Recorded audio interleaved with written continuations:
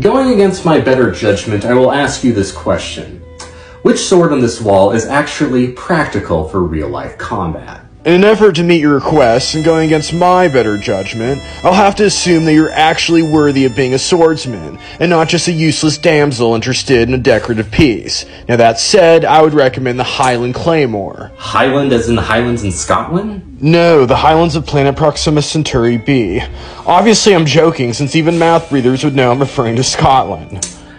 Recommending a Scottish sword. Amazing how confidently you reveal your own ignorance. Since if you even had a smidget of expertise, you would recommend a sword that is actually capable of winning wars and not just getting conquered. And that blade would only be of Japanese origin. But please, continue believing what you want to believe.